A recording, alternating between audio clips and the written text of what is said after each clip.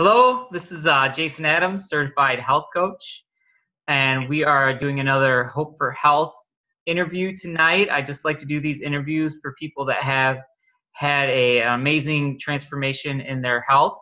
And tonight we have Crystal Partlow, which she has had an amazing transformation. I'm going to share her picture real quick so you can see her before and after. So there she is, 95 pounds. I know there are some medical issues that cleared up, which we'll talk about in just a minute. But first of all, wow, that's amazing. Doesn't even look like you, the before photo.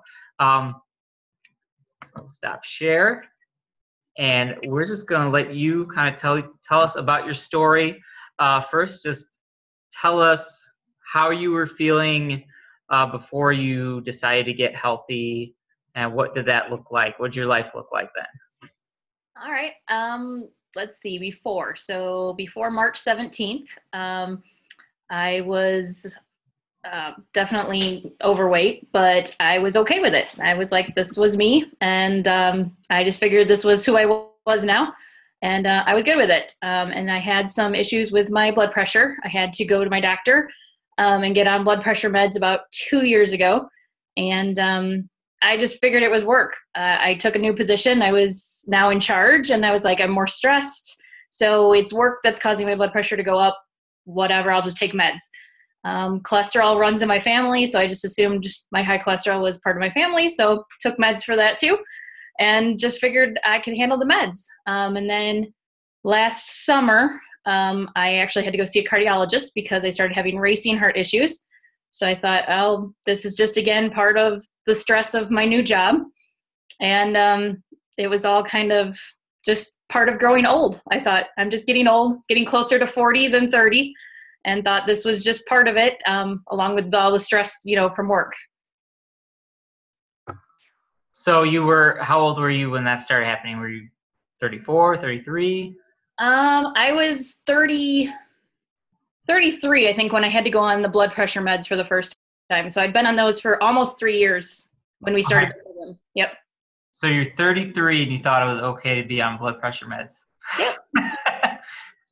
Just everybody out there, it's not okay. Not okay. So not okay. I just assumed it was, my stressful job. I work at a hospital. It's pretty high stress, and I was now in charge of a whole department. So I thought, oh, this is just part of it. Okay. And I know your story, but when you decided to make a change, now yours is a little bit different than others, and I won't steal your thunder at all, but because a lot of people just kind of hit rock bottom, but you hadn't really hit like a rock bottom yet. So kind of, just tell us about that a little bit.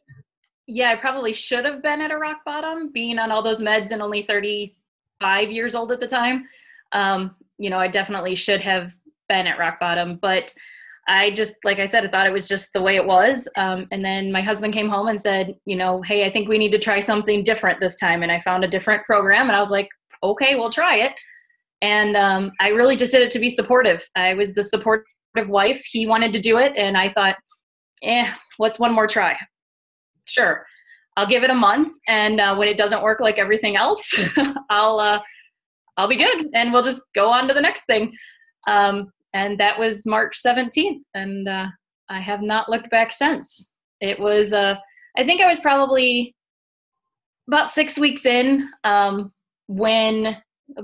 6 weeks in when I realized that I actually wanted this, that I was actually seeing the changes. I called my doctor. I was able to go off my blood pressure medications already. And she was like, whatever you're doing, keep doing it. And I was like, yeah, I can keep doing this. I want to keep doing this. I actually like how I feel now. That's awesome. And so it was like really just a mental switch. I mean, it was just all of a sudden you're like, wow. I mean, did you all of a sudden feel like, wow, I didn't realize how bad I was? Definitely. Or it was more like you're like, oh, I just feel better now? No, it was definitely like I didn't realize how bad it was. I can look back now, and Carson, my husband, works weekend shifts, and he would leave for work at 2:00 on Saturdays and Sundays to head to work for the afternoon, for the night. And it was immediately, nope, nap time. I'd fall asleep on the couch sometimes for 2-3 hours, even though I had probably slept till like 9 the morning before. It didn't matter. I was always tired. And my poor kid was, sitting playing video games or, watching YouTube videos or something horrible. And I was just like, wait a minute, I did all that because I was unhealthy. And when I started feeling better and having the energy, now I want to go shoot hoops in the backyard with him and go on walks and do all this stuff that I did not have the energy for. And it was probably about 3 or 4 weeks in that I was like, wait, I'm doing stuff I haven't done in years, and didn't even realize that I wasn't even doing anymore. Well, it's funny because, you're saying you're taking a nap and you're, feeling run down, because that's how I felt. I would just come home from work and I would just like flop on my couch, and, it's just like, oh, that's the way it was. I just worked 9 or 10 hours. That's just the way it is. But really, Yep. It doesn't have to be that way. No. And it's awesome though, because again, you don't know who's counting on you to be healthy. Just like your son was counting on you to go play hoops with him and go for a walk with him. Yeah, for sure. I mean, it's every time, I say yes to him now that we can go do something, he still looks at me like, really, Mom, you're not going to take a nap? And I'm like, no, I'm good. Really? We can do stuff. I'm really sorry for like the last 5 years. Really sorry. Now, did you have any bumps in the road? Anything that you struggled with? I think for me it was definitely a mental game. I am an emotional eater. I will say exactly, that was me. I ate whether I was happy or sad or stressed or whatever. I turned to food no matter what. And so that was definitely a hurdle I had to overcome. And really, it was a lot easier than I thought it was going to be for me. I thought I would really struggle with that, but I think I enjoyed so much how good I felt. It was just like, no, I don't ever want to go back to the taking a nap in the middle of the afternoon every single weekend and crashing after work and not having the energy to play with my kid and being on all this medication at 35 years old. There was no way I was going back to that. So I said, got it right in the head this time. Yeah, well, it's funny how that switches. Food just becomes less important and more what it's supposed to be, which is just fuel. Yep. Which I know, we all still love a good treat, whatever our food is, but it doesn't control us, once you get a handle on that. And so, okay, so now that you do have a handle on that, what does life look like 95 pounds later, off medication? What are you excited about? Honestly, there's so many things. I have so much more confidence in myself. And, with my husband doing this with me, I mean, we have a whole new marriage to explore. I mean, there's just things the two of us have forgotten about in the last 15 years of just, the getting by.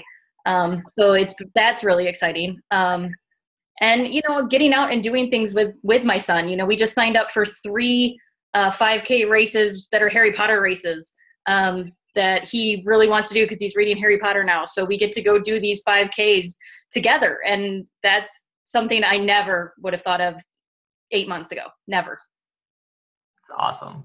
Love it. That's so great. All right. Well, if you have anything to say to anybody out there that is either on their journey or thinking about starting a journey, just, I don't know, a couple words of encouragement for them. I would just say, go for it.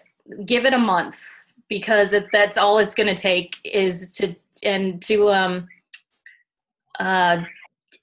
it's so hard because it's free. I wasn't in the mindset. I didn't think I had any willpower to do it. I couldn't stick to something. There was no way I was going to do it. But as soon as I started feeling good again and realizing that the food was what was making me feel good, that it didn't matter anymore. The birthday cake will come and go. And the treats will still be there. The Halloween candy will be there next year. The pumpkin pie will be there next year. And now I know I can go have a bite of it and I'm good with a bite. I don't need the whole pie anymore. And that is what is so huge. I don't let food control me anymore. So just let the journey work, and then you'll be in this spot soon. Awesome. Well, Crystal, thank you. If anybody wants to send Crystal a message, she's on Facebook, Crystal Partlow. She'd love to, support you in your journey. If you want to email me at all, I would love to hear more stories of transformation out there. I love doing these interviews with people. So if you have a story to share or you need some support, you can email me at gainoptimalhealth@gmail.com. Everybody have a good night, and we'll talk to you later. Thanks, Crystal. Thanks, Jason.